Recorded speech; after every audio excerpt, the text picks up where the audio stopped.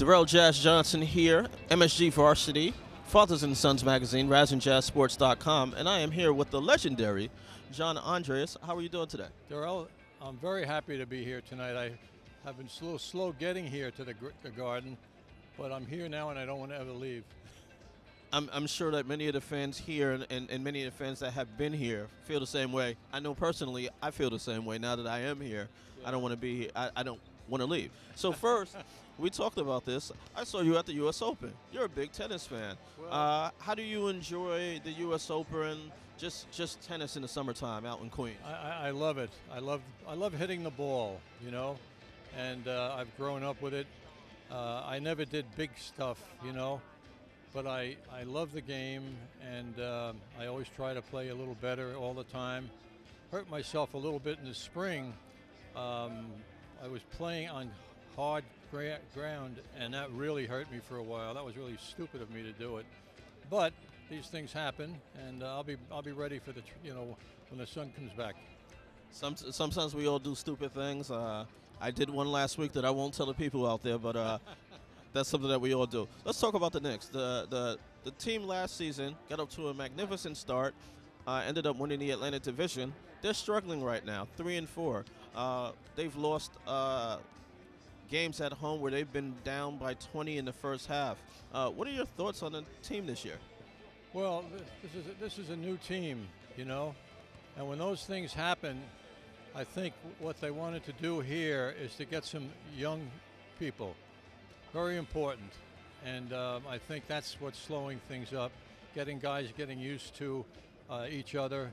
You know, a guy who's like maybe played 2 or 3 times in this sport, and they have to be very careful about they take their ideas and don't overdo it. One of the things that I see sometimes, I've seen in a couple of plays, guys come down the court, on a situation where they want to shoot and get points, you know. But sometimes you see a big guy can't get anybody, and he'll just put up a long shot. Boom, you know, it's not going to happen. So the guys really are in tough situations, but as we saw the other night, they looked much better, and it looks like there's something happening now. It's starting to. This game tonight is really going to be a big one, I'm sure. And when you're home here, you know they're going to try to give the best they can. And I'm very excited about this game.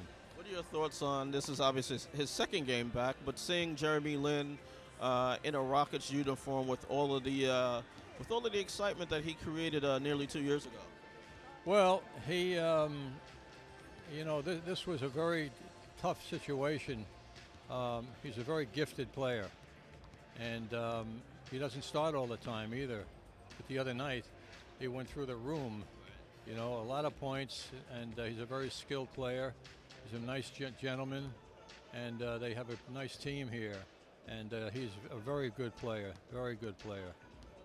Final question. This is a place that you've spent countless hours. What are your thoughts on the newly transformed Madison Square Garden?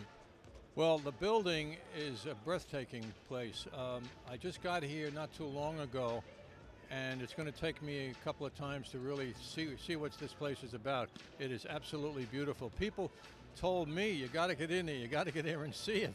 It's really beautiful. I mean, it's really something, and I think it's a very good thing for people because they can buy a lot of things. It's very, you know, if you're a real sports fan, you want this, you want that, you want the other thing.